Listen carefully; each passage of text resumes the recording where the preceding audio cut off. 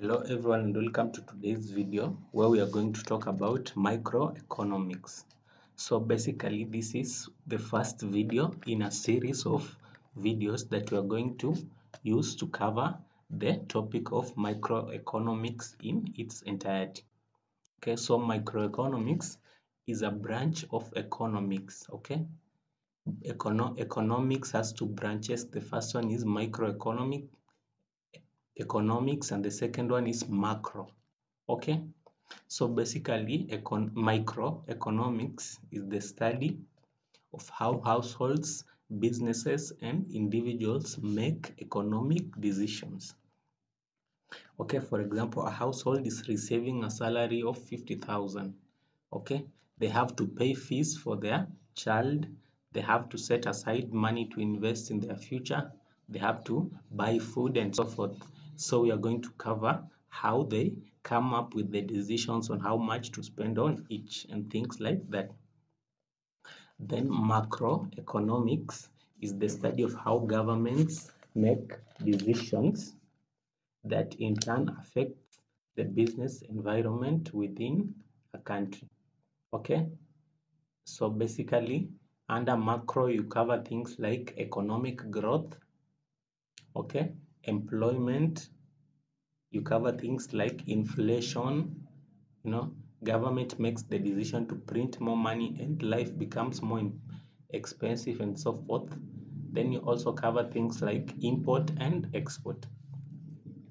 Okay, now let's talk about some of the topics that we're going to cover under microeconomics. The first thing we're going to cover is known as scarcity. Basically, resources are scarce. Okay, think of the resources within a country. Okay, a country collects money in form of taxes, but that money is scarce. So the government has to make a decisions on how to use it properly.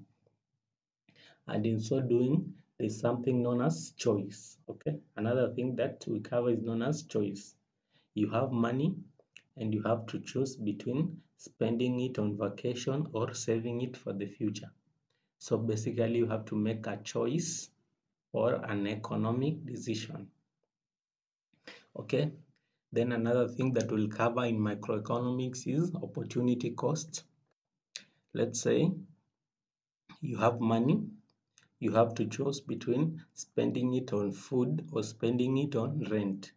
Okay, if you spend it on food, you are foregoing your rent, so that's an opportunity cost.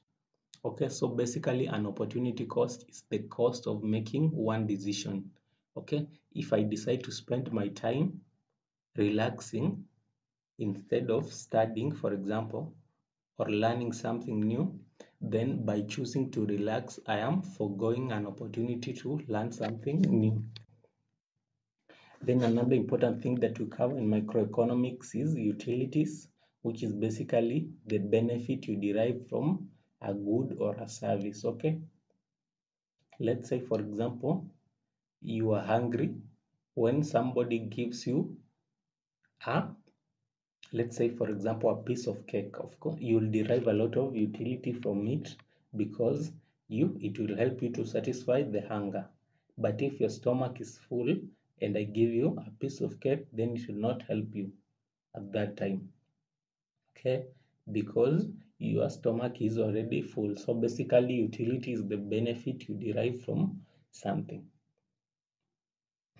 Then another important thing we'll cover in microeconomics is marginal analysis, where we'll cover marginal benefit, which is the utility you derive from one more of something, and the marginal cost, which is the cost of getting one more of something. What we'll study here is what is known as also known as the cost benefit analysis. Okay, so then another important topic that we'll cover under microeconomics is the production possibilities. For example, you have 10 cups of water and you want to make tea and coffee. So you either have to choose. If you make 10 cups of tea, there is no water left to make coffee. So you can make 10 cups of tea and 0 cups of coffee, or you can make 5 cups of tea and 5 cups of coffee, okay? Or you can make 2 cups of coffee and be left with 8 cups to make tea. So basically those are production possibilities. You can create a table to understand how the limits within you can operate. Okay, so basically those are the topics we're going to cover, and much more in our subsequent videos. See you in the next